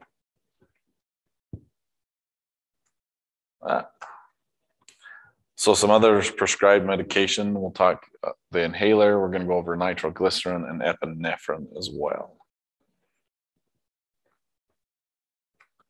So the bronchodilators or the inhaler is usually with patients with emphysema, asthma, or chronic bronchitis. So in the largest constricted the breathing tube, so it is a bronchial, so the bronchi, it dilates them and makes them larger. Some common side effects with it, increased heart rate. It's the same thing, the receptors it reacts to with the lungs to make them larger. The heart has the same receptors that it binds with too. When it binds with those in the heart, it increases the rate. And then it makes them just jittery. Everything's hyped up with them too. That doesn't happen with all of them. Usually you'll see a slight increase in heart rate, but you can see a dramatically increased in heart rate and the jitters. But just because you don't see it when you give it to a patient doesn't mean it's not working either. We're going to monitor their breathing, not necessarily the side effects. So nitroglycerin is often prescribed for chest pain, or angina is the term you'll use for it. This is the liquid spray. Most of the time it's in a tablet though. That spray bottle right there is like $500. And you can get 30 tablets for next to nothing. So most of the time when you see it in the field, it's actually going to be in a tablet. So chest pain, cardiac origin, helps dilate it's a vasodilator. So there are some, because it's a vasodilator, what does that do to blood pressure? It's going to drop it. So if they already have a low blood pressure and we give them this, you're going to potentially drop their blood pressure to a dangerous level. So the blood pressure, we always say it needs to have a systolic of over 100 before we can give it. If they're taking any medications for erectile dysfunction, Viagra, Cialis, Levitra, or anything similar, does it specifically have to be a male that takes Viagra? No. Originally, believe it or not, Viagra was actually a blood pressure medication that was designed to help lower blood pressure. And we just found out that the happy side effect from it was it helped with ED. So there are actually women that take Viagra or Cialis or something similar to help control blood pressure. So something you don't want to ask it to a woman, are you taking Viagra or Cialis or anything like that. It's, are you taking anything for blood pressure? And then if they say yes, then ask them what it is and see if it's one of those, because there are women that will take those drugs to control blood pressure.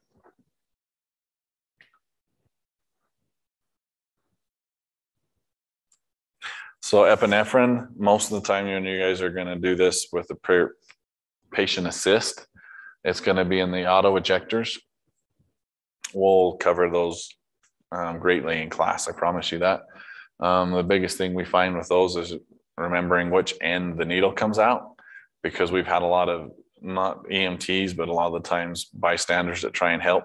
And that needle, instead of going into the patient's leg, goes right through their thumb because they jammed the wrong end. And anyway, it's an 18 gauge needle. I promise you, it'll go clear through your thumb and thumbnail and come right out the other side.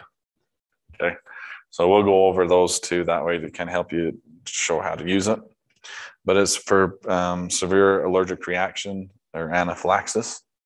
It's a vasoconstrictor. Relaxes the smooth muscles of the airway and allows them to open up. Same thing though, if it's responding and reacting in the lungs, we're going to see a reaction in the heart.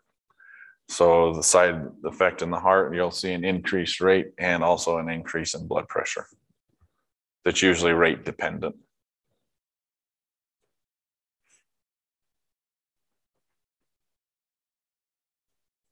So they're the auto eject or atropine auto injector to treat responders in the event of attack, meaning a hazardous material. So atropine, when we had mustard gas and some of that in World War II, what we found is that would counteract it if we could get enough of it in fast enough.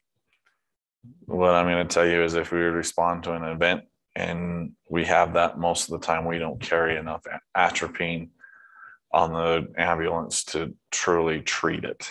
So it is one though that it is there. That's what it was designed for. So it's an event of a terrorist attack or a gas attack.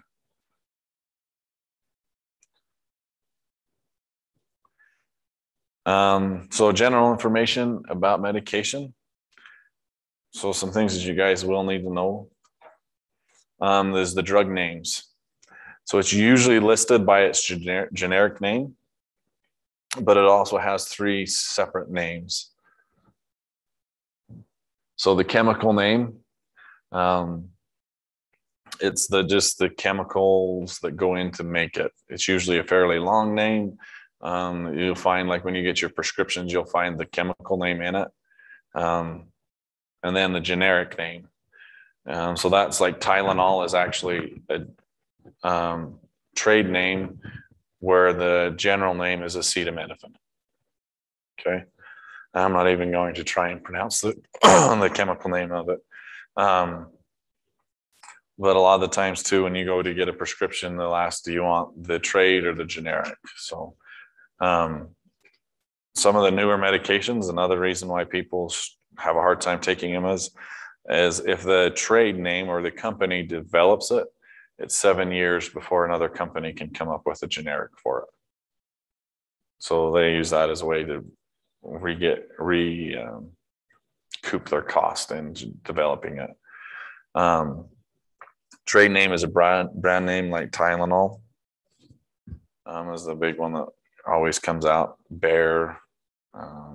Anyway, there's another one that's a trade name. One or more trade names given by the drug manufacturers.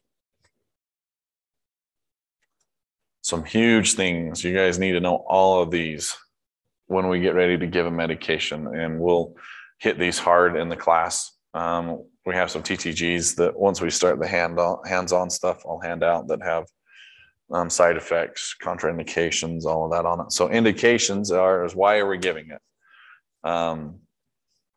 So for glucose, the indication for it is low blood sugar. Nitroglycerin is as we're having a cardiac event. Oxygen is as we're having a hypoxic event or low oxygen saturation. The contraindications are why would we not give this? So nitro is the big one we always talk about with it.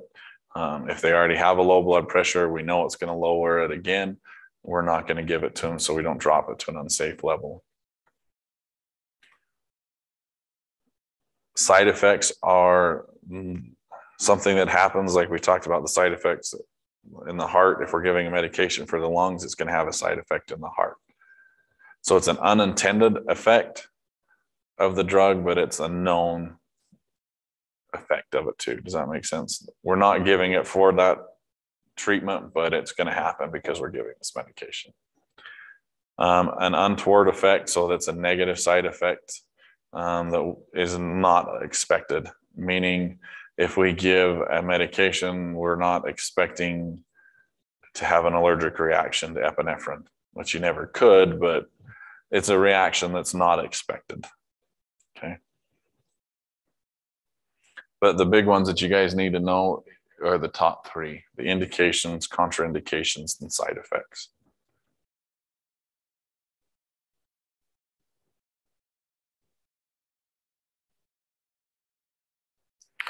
So forms of medications come in a lot of different forms that we can give. Compressed powders or tablets. So that's your medication most of the time. So Tylenol, ibuprofen is usually in a compressed powder, is a powder that's compressed to a tablet. Liquids, you can get it for kids too. A lot of times their medication's in a liquid because just to get them so they don't have to swallow it. Gels, like your nighttime, it's usually in a capsule with a liquid inside of it. That once you take it, gets in your body, the capsule breaks down and then the gel is dispersed into your bloodstream. Suspensions, so activated charcoal actually was a suspension. So you'd mix it with a liquid to suspend it in it, and then you would drink it. Yeah. So your fine powders too, it's the same thing. Like this is horrible. The best fine powder example I can give you is heroin or cocaine, where they'll break it up into a fine powder and inhale it. Okay. Gases, oxygen is a big one. And then nitroglycerin is actually usually a sublingual, meaning it goes under the tongue and it just dissolves into the bloodstream that way.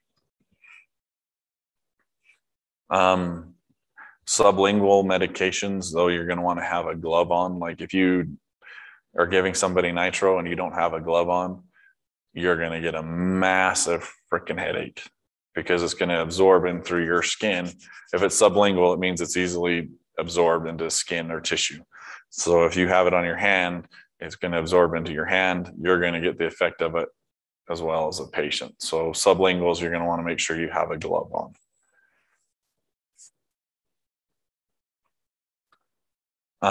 Patches is the other one too, a slow that's not here. A lot of your pain medications and stuff like that are going to be on a patch too if we're doing pain management. So they'll be on a patch that'll just dissolve into the skin that way too.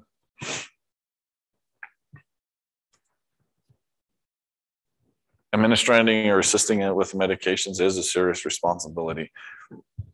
The thing I'm going to tell you guys is if you know your medications and its indications and contraindications, it's not most of the drugs that you guys are going to give the toxic. So when we start dealing with, and this isn't in it, but we start looking at the therapeutic effect. Most of the drugs that we give in EMS have a very large therapeutic effect, meaning that you have to give them quite a bit of it to overdose. So let's say baby aspirin is 324 milligrams is what we're going to give them, or 325. Let's say they say, oh, well, I took 4 of them after you gave them 4. So they've had instead of 325, we're dealing with 650. You're still within the therapeutic range of that drug. So we don't have drugs in EMS that have a large therapeutic or a small therapeutic range. Just because it's weight-based, if the side effects happen, you're going to need other medications and other resources. So most of our drugs that we give have a very large therapeutic range. But use your, and instead of the word I'm going to throw out there, instead of judgment, is use your training and use your education. Know your medications and spend some time to understand the medications that you guys can give. So as we start dealing with medical authorization, we're going to talk about two different terms. Offline medical direction is usually your standing orders or your protocols, meaning you don't speak to a physician. He's written it out and signed, hey, if you see a person with chest pain and they don't have any of the contraindications for baby aspirin, you're going to give them 324 milligrams without calling in. Okay. When you start running with a service, 99% of our medical direction is through protocols and standing orders or offline medical direction. Online medical direction, a lot of the times for you guys is basic, and for the national, most of your drugs are going to be a online medication, meaning you have to call and get permission from the physician to give it. Okay, your medical director is the term we'll use in the when we start doing the hands-on part of it. So that's online, meaning you have to speak directly to the physician. We're going to listen to the order, repeat it back word for word, and then ask for clarity if needed. And that goes down to the, hey, this doesn't sound right, or I don't think that's a proper treatment. Same with asking another ALS crew or physician, or another ALS or EMT, we can ask a physician the same thing.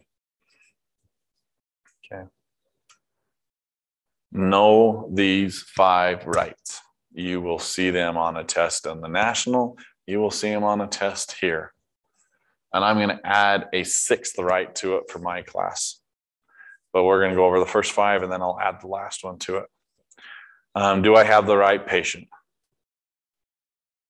Meaning, is this, and a lot of that goes to the indications. Is he giving me the indications or the signs that he needs this medication? Is it the right time to administer the medication? Meaning, if he is still conscious and able to protect his own airway, then we'll give him baby aspirin. If he all of a sudden becomes unconscious, can't protect his airway, we're not going to shove baby aspirin down his throat. Okay. Is it the right medication? Are we giving an inhaler for cardiac arrest, or are we giving nitroglycerin or baby aspirin? Okay. Right dose, and a lot of that goes back to your protocols and standing orders. Like aspirin is 325 milligrams, or, and I don't know who did the math on this, but or 4 81 milligram baby aspirin, because they come in 81 milligrams. For me, 4 times 8 is 324, but we always say they get 325. But I did go to school at North St. Pete, so we'll have to take that into account too, I guess. And then, am I giving the right medication by the right route? Meaning, I'm not going to tell him to take a nitroglycerin that's sublingual, so it's supposed to go under the tongue and swallow it, okay? And then this goes back to chapter 16. Did I do the right documentation?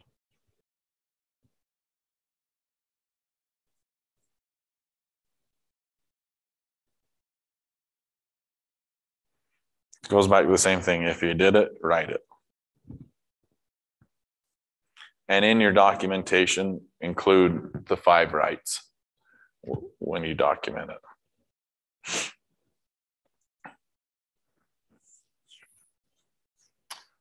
So what would be the potential risk to a patient if each of the 5 rights were not checked prior to administration?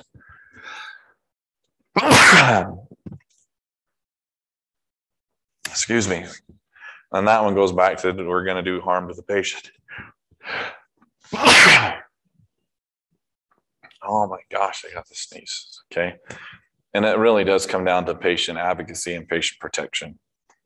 If we did all those 5 rights, chances are we did the right medication, we've done the right treatment, and all of our I's and T's are crossed. Not only for us, but for the patient as well.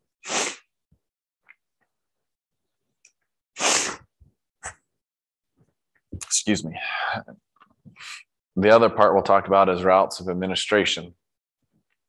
So oral is 99% of what we take home for our prescriptions, right?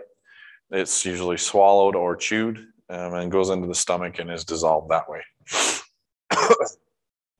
Sublingual, that one goes under the tongue and is usually dissolved that way. And then inhaled, so the sublingual one is the nitroglycerin, usually is one we refer to it. Inhaled is your inhalers, right? They're usually aerosolized particles, such as an inhaler and gas or oxygen. Intranasal, the one we'll usually talk about with that for you guys, is sprayed into the nostrils. So Narcan is usually given intranasally. So one squirt up each nair with the intravenous. That's usually when we get the advanced crew on. We'll start an IV into the vein, and then it's the medications administered directly into the vein itself. Intramuscular. So a lot of the times when we deal with animals and like penicillin shots, IV or vaccinations, things like that are going to be an intramuscular. So it's got to go directly into the muscle. It's usually at a 90-degree angle straight into the muscle. Sub-Q. So we're going to try and hit the layer between the muscle and underneath the skin. So it's usually at about a 30 to 45-degree angle. And we're going to go underneath and administer the medication there. My favorite one is interosseous. So we literally drill and needle into the bone. We either do it into the tibia or we can do it into the humerus. And we'll give medications through it. Okay. I love it because you can't miss. And unless somebody really pulls on it, you can't lose it either. Okay. Most of the time, that one you'll see like our drug overdoses, cardiac arrest, things like that, that we need an IV, we need it now, and we can't miss. Okay. Endotracheal, so it's sprayed directly into the tube, inserted into the trachea. So when the paramedic or anesthesiologist intubates them, then we can give that medication right down that tube. It goes in, it's dissolved into the lungs. For you guys, most of what you're going to do is going to be those first four. It's going to be oral, sublingual, inhaled, or intranasal.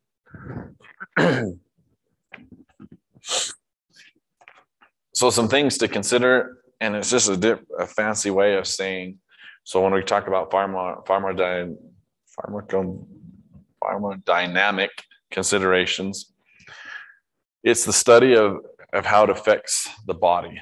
A lot of the times, we talk, the big one I always use is the heart and lungs.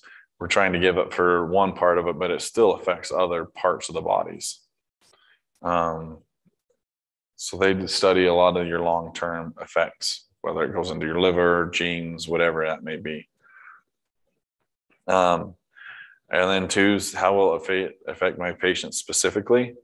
A lot of the times we're talking ethnicity when we're talking about that, and then age too, because a lot of the times medications, as we get older, our metabolism slows down, we're harder to get off weight, all of that stuff. Well, not only does all of that slow down, but also our body's ability to break down medications is slower.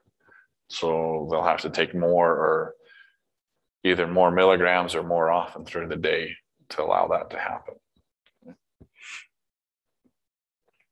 And it's the same thing with the specific factors on how it works. Different patients, male versus female, their bodies break medications down differently too. And the fun part, right? Reassessment. After we give a medication, within 3 to 5 minutes, we need another set of vitals and a documented reassessment of the patient. If it has longer side effects, or some medications, none of what you guys will give will usually do this, but if it has longer side effects, then you're going to have to reassess every 5 minutes until you're outside of the window of that side effect happening. So usually within 3 to 5 minutes, we want another set of vitals and reassess the patient after we give a medication. So some other medications too. So Advar is usually prescribed for respiratory disease. It's a steroid. This should not be used for emergency treatment of an acute breathing problem. The emergency one is the albuterol that we go back to. Qvar is another one. They're usually just a steroid that you're taking. Okay. The other one too is there's some different blood pressure medications. In an emergency situation, we're not going to have them take more than what they're prescribed. Okay.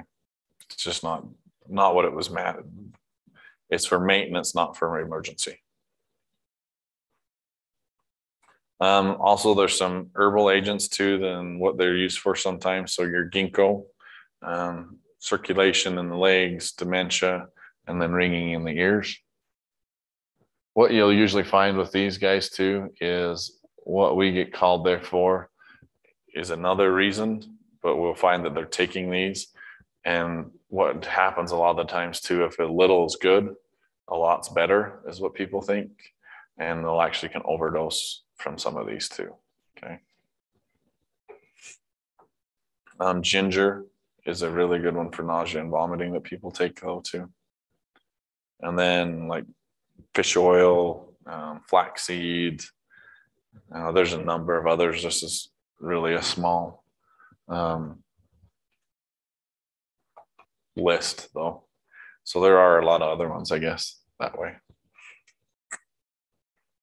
So some things that you guys will get asked to help with for the advanced part of it.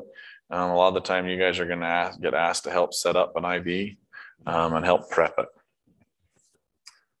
So way fluid and medications be administered directly into the vein.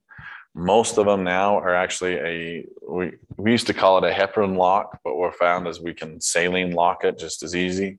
Heparin had a lot of other side effects that just weren't great. And saline, we can keep it open for a long period of times too, if we flush it frequently. So a catheter is placed into the vein. A cap is placed over the end of it, and it has a one-way valve on it. It also not only to prevent blood from coming back, but any foreign bodies from going in. The lock contains it's a port for medication. A lot of the times in the past, we started a line, everybody got a little bit of fluid or a bag of fluid. What we found, same thing going back to our Polaris and our tracking and our documentation is we were overhydrating a lot of people. So we went from everybody having a bag to most people just get a saline lock. We just want access for medication. Or if for some reason they do start going down the hill, then we can give them, start giving them fluid too if their blood pressure tanks out on us, or blood or fluid or whatever it needs. So a lot of the times with that, for me and what most advanced will ask is if you just have the lock is usually a small tube, 3 to 5 inches. We'll hand you it with a 10 cc syringe of saline and just have you hold it. Once we get the flash, pull the needle out and the catheter is just left there, we'll attach that and flush it and then have you guys help us secure it. And I think we go over securing it, taping, making sure it gets taped down and all of that. So it's secure. We just don't want to lose it. If we went through the effort of getting it, I want to protect it. Okay. So ways it can be administered. So your traditional IV bag is another one that they're usually most of the time, they used to be 1,000 cc's. Most of them are now like a 500 or a 250. We never had the patient long enough in most agencies to get a full 1,000 cc's in them. So we went to the smaller bags. Also, it's a lot harder to overhydrate somebody if you only have 500 cc's available versus 1,000 was the other reason we went to it. But it's got to be hung above the patient. It's a gravity flow. There are IV pumps. Most of the time in the field, you won't see those. You'll see those on transfers. Constantly flows fluid and medication into the patient. So the IV fluid, that's a traditional. If we don't, I'll come back to some other ones too. So setting it up for an IV, it's got 3 important parts. it's a clear plastic tubing connected to the fluid bag and then to the catheter. So we have the drip chamber. Drip chamber, and we'll go over this, the flow regulator, the drug or needle port, and the extensions. So it's easy to disrobe a patient without pulling the IV. So that's that little 4 to 6 inch tube. It's got the valve on it. We'll usually put one of those on the end so we can hurry and pop it off, slip patient's clothing off without having to pull the IV or cap it. So there's your bag. We're going to check and make sure it's not, or that it's clear and that it's not expired. Once IV fluid expires, it'll start to crystallize and you'll see white floaties and stuff in it. If we're seeing that, we don't want to put that into the patient. So it'll have an expiration date and it should be clear. And the other one they don't consider in rural areas is it can't be frozen either. So a lot of the times we'll have it on a heater bag or whatever to try and warm the patient with it too. So the drip set is what's in his right hand. It'll have a large needle, plastic needle on it. It will be covered and you'll have to pull that off. We want to try and keep this as clean and sterile as we can too. So you'll notice his gloves are nice and clean. Once he pulls that off, he's not going to physically touch the white end on that needle or on that drip chamber. There'll be 2 ports on your IV bags. The one that you'll want will have a little tab over it that you'll pull off and it'll leave an open port there for you. It won't leak until you've spiked it. But once you take that hard plastic needle that's on the end of that drip chamber and puncture that, if you pull that out, it'll just start flowing. It'll have a free flow out of that bag. And once you puncture it, if you end up pulling that off, you're supposed to get another bag to put on it. You should never re-spike it, the same bag. We're going to flush it. That's what that picture is supposed to be showing you. You're going to open the flow regulator and you're going to let it flow until all the air is out of the line. So until you have a fairly good stream of IV fluid coming out of the end of the tube. It takes a lot of air to cause an air embolism, but if you don't flush the tube and you shove that all that air into them, you definitely have created an air embolism. So we got to make sure and flush that line. Once you've done that, the flow regulator, it's just a little plastic wheel. We're going to push it up, clamp it off until we're ready to, the advance or paramedics ready to set the flow rate to it. So it's troubleshooting some problems though with it that you guys will have. Far too often what happens is well, if you flush it with a 10 cc syringe, it's easy to create enough pressure that the rubber band that we put on to make the veins pop, it will push past them. Well, your IV bag won't. So most of the time, if it's initial, the rubber band's still on the patient. So let's check for that first. The other one too is the flow regulator. So it talks about the flow regulator, but most sets actually have 2 clamps on it too. So some EMTs and advanced will use the flow regulator. Some of them will use the clamp. So you got to start at the bag and follow that tubing down and make sure that there's no clamps or flow regulators on it. Tubing is kinked. It's a fairly small, easy, pliable, and it's easily kinked that way. And then it's caught underneath the patient or equipment. So a lot of the times when we move them from place to place, you'll have an issue because it gets pinched either like in the arm rails or pinched under the patient or kinked. So every time you move a patient, you've got to reassess that IV and make sure it's flowing. So if you move them from your gurney to the hospital bed, we're going to reassess it. If you're taking a transfer and you're moving them from the hospital bed to ours, it gets reassessed too. Okay. Adjust the flow rate properly. And then the big one that we ask your guys' help too is monitor the IV site for infiltration, or the other, it's a blown IV. So if it's starting to infiltrate, you'll start to see a large bubble and fluid bubble underneath the skin and or fluid running down the patient's arm. If you're seeing that, the IV is infiltrated and you're gonna have to shut it off and start it.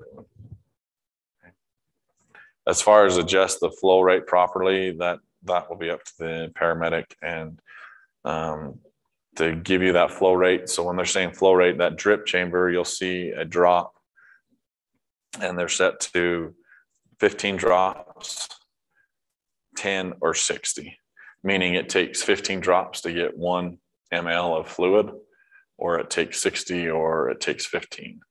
So if we say we want a drip rate of 5 per minute, so you'll just count that drop or how many drops come down in 1 minute. Okay. And the advanced can go over that with you too. And that is it for tonight, guys. Any questions for me? For you guys out in Zoom land, if you have any questions, drop it in the chat. If not, all of you guys had your names on it. Thank you for including that so I can get you on the roll. And we will see you guys next Thursday night.